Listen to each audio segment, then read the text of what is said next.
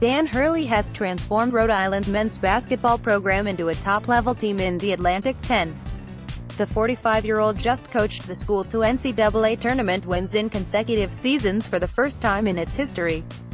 The Rams also won a regular season league title this year. It was the first time they did that since 1981. Point is, when you get results that have never been done, or haven't been done in decades, your name is going to be attached to bigger jobs. For Hurley, a New Jersey native built to thrive in the Northeast basketball scene, the timing is fortuitous. Pitt and UConn have fired their coaches with haste and are hoping to stick them with cause as means to save money. Both schools are courting Hurley for their openings. Rhode Island, oh by the way, would like to keep its coach around. So as all of this is going on, Rams athletic director Thor Bjorn is going to need to rally a lot of money and make a hell of a pitch to keep Hurley on campus. As of Tuesday morning, no decision has been made. A lot of people are curious as to what Hurley is going to do. His choice should be one of the 2 or 3 biggest on the coaching carousel this year. Let's look at the options on the table. Connecticut, obviously the proudest program of the 3.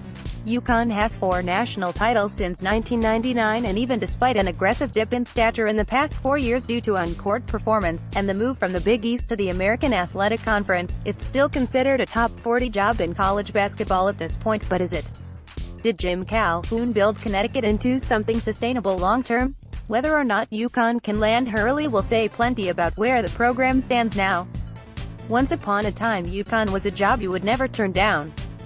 The fact it is up for grabs with a program that's not even in the top 8 jobs in the ACC is telling. Hurley would be the best possible hire for UConn at this point in terms of this combination. He's a name, a respected X&O tactician, a media-savvy coach, and someone who is going to be able to sell tickets.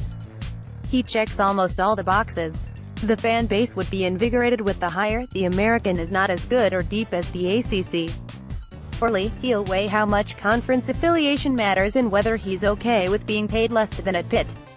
UConn is a state school, and at the moment, the state of Connecticut is going through an extended budget crisis.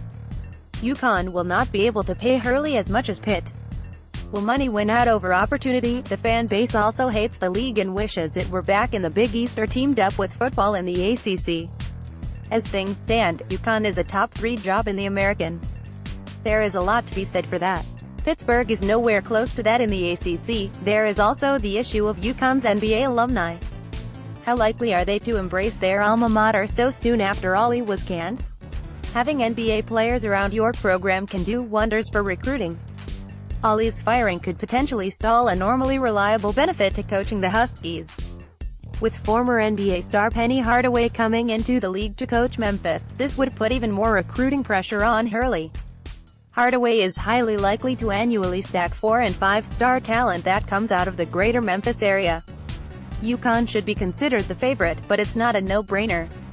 Pittsburgh is the ceiling at Pitt lower than the ceiling at UConn? Fair to say that is the perception. Pittsburgh's pitch is compelling, though. It's in the better league, in a better city, and it can pay more than UConn while not bringing as much pressure from the fan base.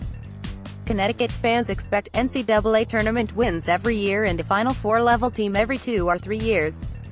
At Pitt, if you can make it into the NCAAs every other season, you're going to be okay for almost a decade. Jamie Dixon made the big dance almost every year he was there, but given the Stallings disaster, perhaps Panthers fans now realize how good they once had it and are less greedy. Hurley would no doubt have a longer leash at Pitt. Getting to the NCAA tournament might prove to be easier out of the ACC than the American because of the opportunities to play top 50 opponents. Money is obviously huge here. Pitt has the resources to probably throw around $3 million annually at Hurley. What will UConn be able to produce to compete with that? If Pitt is putting $1 million more per year on the table, how do you turn that down?